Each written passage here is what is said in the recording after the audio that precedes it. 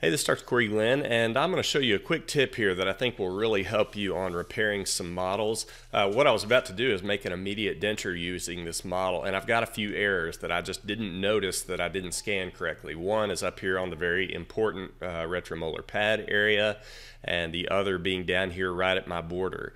And so, we could come in here and just, cut these out and get rid of the jagged areas like so, but I don't really want to do that because I'm losing data and I want to be able to make my extension go all the way to these areas. So let's undo that. So what I'm going to show you is the bridging tool.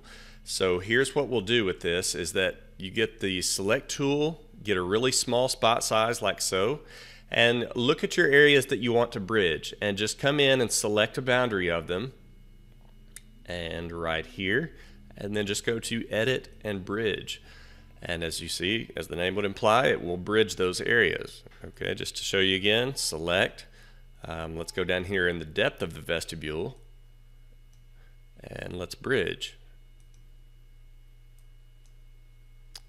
and accept. And now the reason that's so helpful is because now I can go to the analysis inspector and I can repair these holes that I've got. And is it a perfect repair? No, but you could also come in here with your sculpt tools and repair that to whatever degree you wanted to do it. Something like your inflate tool, and stretch that down a little bit. And then you could smooth it if you so choose. But bottom line, we've been able to maintain our vestibular extension here and repair a little defect in the mesh. And this is really important because if you try to make a solid model out of a model like this that's missing an important part like that, you're going to end up with a really jagged boundary. It's going to cause you nothing but problems. So let me show you one more area. Let's do it over here on this model.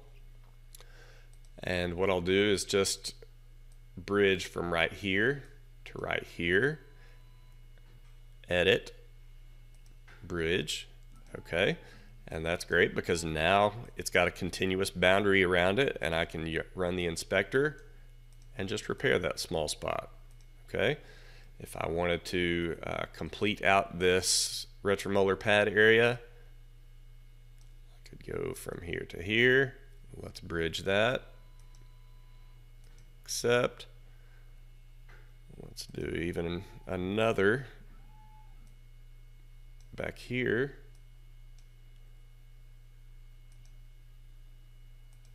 So you get the point though.